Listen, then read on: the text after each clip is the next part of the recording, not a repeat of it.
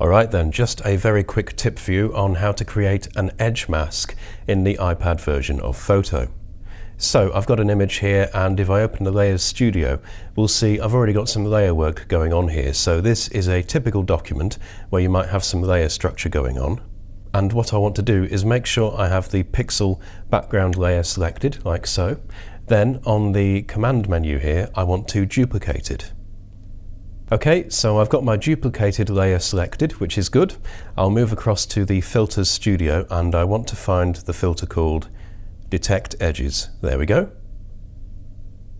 Okay, so that runs an edge detection filter, and then what we need to do is, ensuring we still have that layer selected, we want to once again go to the command menu and choose Rasterize, and Rasterize to Mask.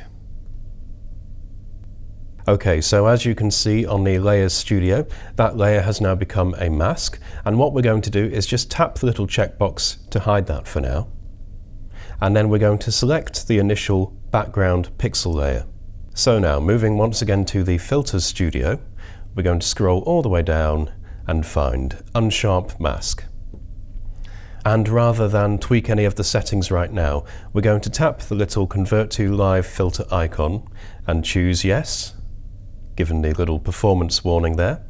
And if we move back across to the Layers Studio, we've now got our Unsharp Mask live filter layer.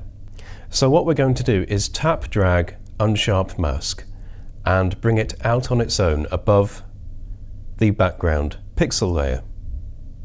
This will then enable us to, if we just select the mask, tap drag the mask and clip it into the Unsharp Mask, like so. So I can either now double tap the Unsharp Mask layer to expose the mask, or you can also tap the little disclosure icon to the side here. But however you choose to do it, what we then want to do is just show that mask again. Okay, so now we've shown the mask, let's see what kind of effect it will have on the image. So to get back into the Live Filter dialog, I want to double tap the thumbnail of the Unsharp Mask, not the text, because that will then expand and collapse the layer structure.